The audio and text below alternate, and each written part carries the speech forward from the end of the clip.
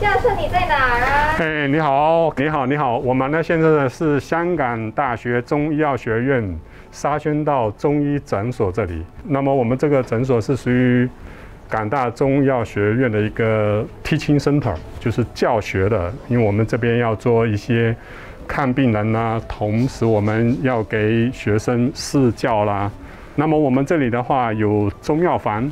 然后呢，同时会给病人提供中药、针灸、推拿、骨伤方面的一些服务。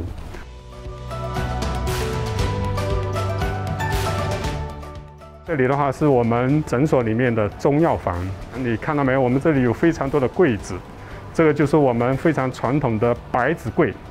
其实我们并不只有100个柜子，我们这有400-500个这样的柜子。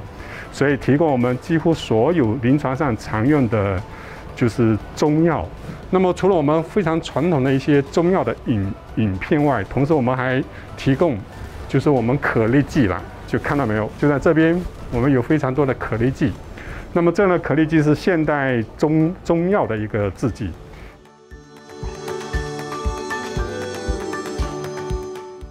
尤其是在我们香港。因为大家都非常忙，没有时间自己去煎煮，所以我们就用可利剂，然后呢，病人就非常方便。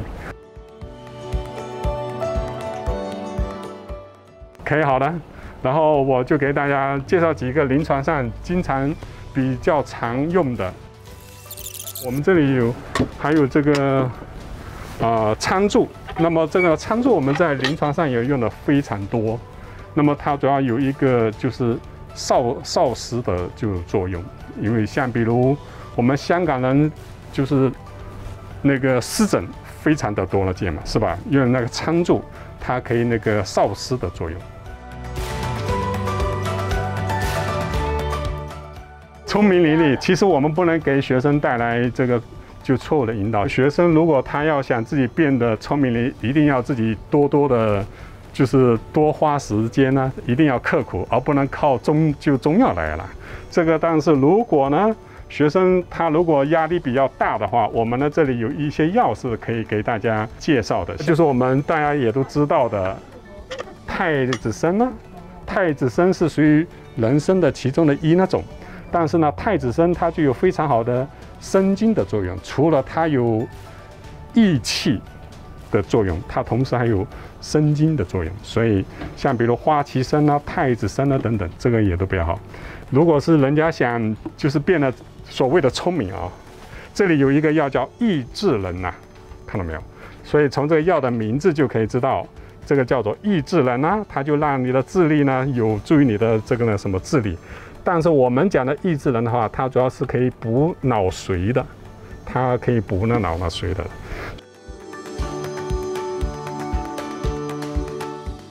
做好的中医师必须要具备几个条件。第一个呢，要有一个意志，而不仅仅是靠兴趣。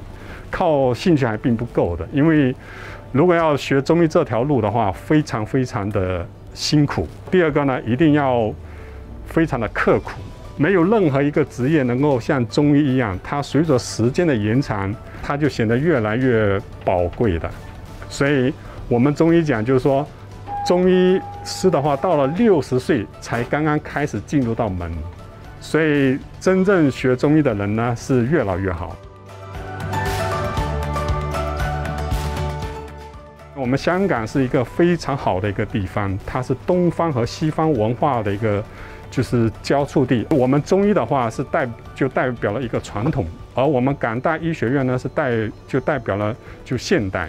所以它是现代医学和传统医学之间非常好的一个融合，所以我们港大中药学院的话，希望在未来的日子，能够在医学院的领导下，能够在中西结合方面，我们能够教学、科研和临床上面能够更上一层楼，为包括我们香港市民在内，能够提供更好的临床服务。